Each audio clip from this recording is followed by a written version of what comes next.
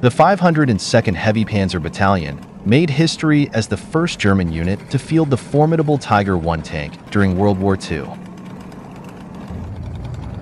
Deployed on the brutal Eastern Front, the battalion became one of Germany's most successful heavy tank units, credited with destroying 1,400 enemy tanks and 2,000 artillery pieces.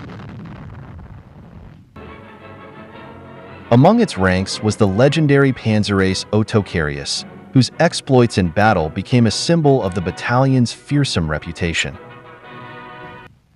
After battling fiercely at Narva, from February to April 1944, the 502nd was thrust into the brutal fighting at Ploiești in April and May.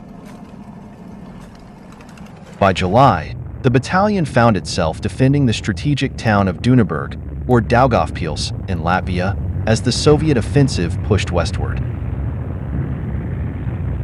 It was here, at Daugavpils, that the 502nd would face its toughest battle yet, as the weight of the Soviet onslaught threatened to crush the battalion's last stand. By mid-July 1944, the Soviet juggernaut, Operation Bagration, had torn apart the German front in Belorussia. Over 300,000 German troops were either dead or captured, and the once mighty Army Group Center had been annihilated, leaving a gaping 250-mile hole in the German defenses. Tens of thousands of defeated soldiers trudged into Soviet captivity, facing a grim and uncertain future at the mercy of their vengeful captors. As the Soviet steamroller pressed west, toward Latvia, Estonia, and the heart of the Fatherland, panic gripped the German ranks. The Latvian town of Daugavpils was a key crossroads, a lifeline for the German army's northern forces. If the Soviets seized it, Army Group North would be cut off, with disastrous consequences for the German war effort. Holding Daugavpils was crucial for the Germans, who frantically funneled reinforcements into the region. Boxcars rattled into the town and down to Termont in the south, packed with division after division of weary soldiers. The 16th Army's 2nd Army Corps received vital reinforcements from Army Group North's 18th Army. Along with fresh infantry, they were bolstered by assault guns, flak batteries, typically used against aircraft but now turned on ground targets, and heavy artillery battalions. The most formidable German fighting units at the 16th Army's disposal were the 502nd, 2nd, and 3rd Companies, equipped with their colossal Tiger tanks. These heavy hitters arrived between July 4th and 6th, poised to take on the Soviet advance with their unmatched firepower and thick armor. The crew set up camp, waiting for the engineers to reinforce bridges strong enough to carry their 56-ton machines. As the Soviets closed in, these Tigers would soon face one of their greatest challenges. The first clashes for Daugavpils erupted in the scattered villages nestled among the hills, lakes, and marshy terrain to the east and south of the town. Along the southern bank of the Dvina River, it was the 132nd Infantry Division that bore the brunt of the initial assault by the Soviet 6th Guards Army. In an instant, the infantrymen dropped to the ground, as Soviet and German submachine guns roared at near point-blank range. Grenades flew through the air from both sides, exploding with deadly force. Unseen by the Soviets, two 20mm German flak guns crept into position in the woods behind the pinned-down Germans. Their rounds cracked through the air, snapping just above the soldiers' heads. The overwhelming firepower was too much for the Soviets. 100 of them scattered in panic and forced to retreat. On July 9th, at 1,000 hours, the Tiger Battalion received urgent orders to rush to the aid of the infantry division. The scorching midday sun beat down on the Tigers, baking their steel hulls, as clouds of dust clogged their motors and ground down the running gears. Out of the 22 Tigers that arrived, only 8 were initially combat-ready, though by midnight, repair crews had managed to get another 4 back into action. The Tigers roared into action, smashing Soviet anti-tank guns and mortars, but the German infantry couldn't clear the forests, leaving the Tigers exposed to Soviet close combat units. Due to this oversight, 2 Tigers were knocked out, suffering hits to the commander's cupola and turret. The attack was forced to halt, as advancing through the woods without infantry support proved too dangerous for the tanks. Despite the setbacks, the Tigers held firm, silencing enemy guns and helping the infantry push back. The Tigers of the 502nd 2nd Company, commanded by Lieutenant Eichhorn, were thrust into the fray, tasked with covering the retreat of German grenadiers. Amidst the chaos, clouds of dust signaled the advance of Soviet tanks and trucks. Although the Tigers' high-explosive shells wreaked havoc on Soviet infantry and artillery, a well-aimed anti-tank round disabled one of Eichhorn's Tigers. As the battle raged on July 12th, the Soviets intensified their push, breaching the Dvina and advancing into Lithuania. General Andrei Yeremenko's 2nd Baltic Front joined the fray, putting immense pressure on Army Group North. Despite General Johannes Friesner's frantic calls for a withdrawal, Hitler's stubborn refusal left the German forces cut off and dangerously overstretched. On July 13th, the 502nd 2nd and 3rd Companies continued their fierce defense, as Lieutenant Otto Karius's Tiger briefly captured the spotlight during a newsreel filming, earning fleeting fame amidst the chaos of battle. However, the Soviets kept up the pressure, using their infantry's infiltration skills and relentless tank assaults. On July 14th, intense combat saw the Tigers hold their ground against overwhelming odds, while Soviet advances continued to shake the German lines. By July 15th, with the Soviets slicing through German defenses, Lieutenant Karius spearheaded a counterattack, only to face a punishing Soviet artillery barrage that forced a retreat.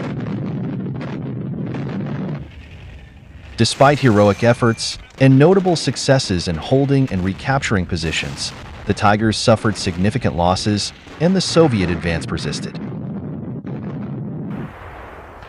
The German counterattacks on July 18th, involving the 81st Infantry Division and additional support, struggled against well-entrenched Soviet anti-tank defenses. While the Tigers achieved some notable gains, the overall impact of the counterattacks remained limited. Nonetheless, the steadfast German defensive efforts, reinforced by the formidable Tigers of the 502nd, succeeded in stalling the relentless Soviet advance. Over 2 weeks of intense fighting, the Tigers claimed significant kills, including 63 anti-tank guns and 11 tanks, but the battle was far from over. As the first round of the struggle for Daugavpils ended on July 21st, preparations for the second round began. At 0100 hours on July 22, 1944, the 502nd Heavy Panzer Battalion received an urgent radio message from 2nd Corps. The situation was dire. Soviet armored formations had smashed through Major General Hankey's 290th Infantry Division on the northern bank of the Dvina River. The retreating German troops were falling back toward Izalta, worn down and demoralized. One soldier's diary entry captured the grim reality. "We are exhausted. One cannot recognize another." Over the tanned, dusty faces are sweat-encrusted furrows. Stubby beards are pasted with sweat and dirt. We haven't slept for days. The dust burns in our throats. No one speaks. As dawn approached, the threat loomed larger. Reports from terrified infantrymen spoke of up to 100 Soviet tanks advancing in force. German General von Mellenthin depicted the Soviet tanks and tactics during this phase as a keenly edged tool, handled by daring and capable commanders, marking them as the most formidable offensive force of the war. In response, the Germans mobilized every available anti-tank gun, assault gun, flak unit, and Tiger tank. As the sun rose, the stage was set for an epic encounter between the German defenders and the overwhelming Soviet attackers. The 502nd's 1st Company, under Lieutenant Eichhorn, was the first to respond. At 0500 hours, Eichhorn, commanding 4 Tigers, arrived northeast of Daugavpils and proceeded to Izalta for reconnaissance and coordination with the 290th. An hour later, Lieutenant Hans Bolter, a Knight's Cross holder, followed with 6 additional Tigers, engaging and destroying 6 Soviet T-34s, several anti-tank guns, and supply trucks. Despite their success, 2 of Bolter's Tigers were lost. At 0800 hours, Lieutenant Otto Carius of the 2nd Company arrived to find Bolter already engaged in the thick of battle. Upon assessing the deteriorating situation, Carius wasted no time and made his way to Izalta. As his Tigers took a brief respite from the scorching sun, Carius and Staff Sergeant Albert Kirscher embarked on reconnaissance. They encountered a chaotic scene of retreating German forces and panicked troops fleeing to Daugavpils. Amidst the uproar, they discovered a corporal in a ditch, who warned of Soviet tanks advancing into the next village. With the situation growing increasingly dire, the 502nd's Tigers readied for the pivotal clash that would determine the fate of Daugavpils. As the sun rose, Lieutenant Carius and his team approached the village of Malinava. A lieutenant on a motorcycle raced in from the south, delivering grim news. An assault gun battalion was encircled north of the village, and attempts to break through had already cost 7 assault guns. He had slipped through Soviet lines seeking assistance from Daugavpils, but found no heavy weapons available. Disheartened, he was now returning empty-handed. In a bid to lift his spirits, Lieutenant Carius assured him that he would return with his battalion within 2 hours. From a ridge overlooking the area, Carius observed 2 Soviet T-34-85 tanks stationed at the village's entrance, with more tanks advancing from the north. Determined to turn the tide, Carius quickly rallied his men. "We are completely on our own," he declared. "We have to get through this without losses, if at all possible." He devised a bold plan. 2 tanks would charge into the village to surprise the enemy and prevent them from firing, while the remaining 6 tanks, led by Lieutenant Nienstedt, would provide support from a reverse slope. With urgency and resolve, Carius and his officers prepared for a critical assault, hoping their strategy and the patron saint of radios would bring them victory against the Soviet advance. Lieutenant Carius took Staff Sergeant Albert Kirscher aside to brief him on their upcoming operation. "I'll lead, and both of us will advance to the center of the village as quickly as possible," Carius instructed. "You'll cover our rear, while I focus on the front.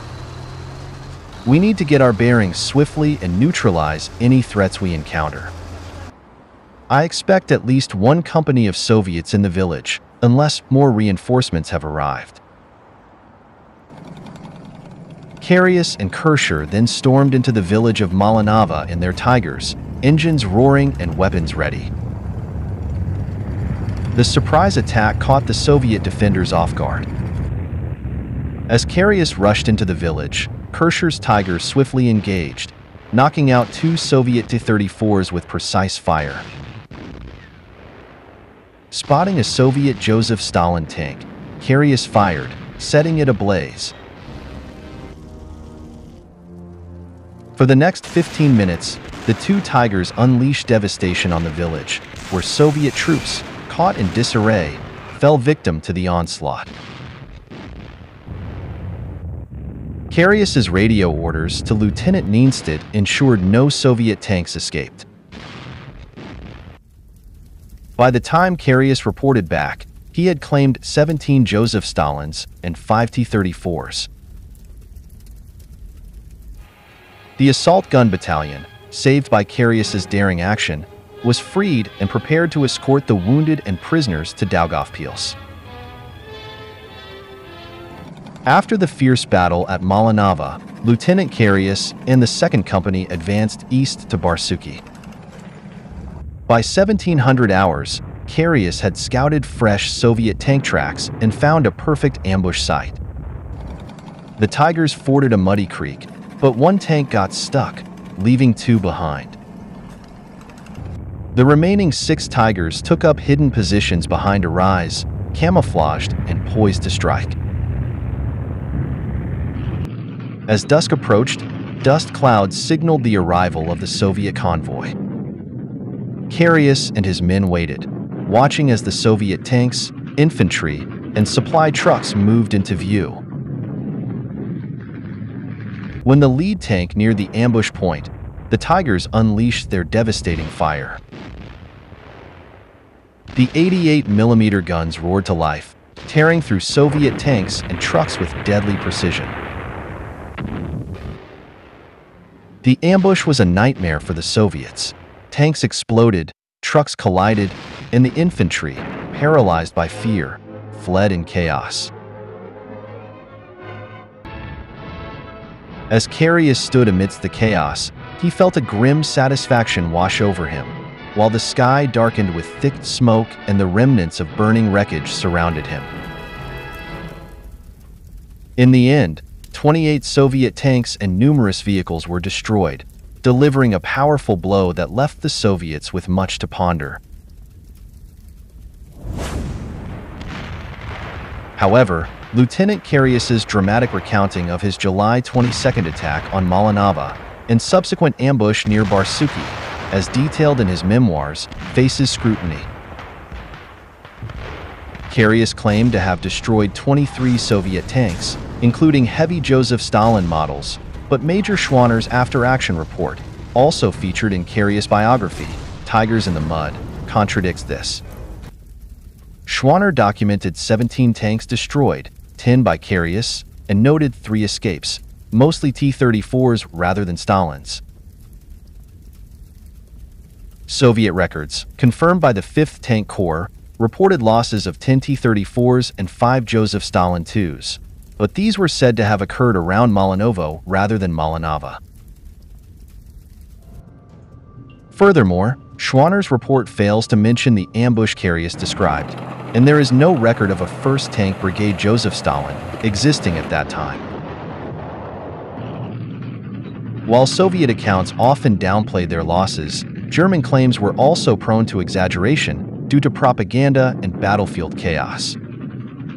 Karius may have conflated details or dates from his numerous battles, leading to inconsistencies in his vivid but disputed war stories.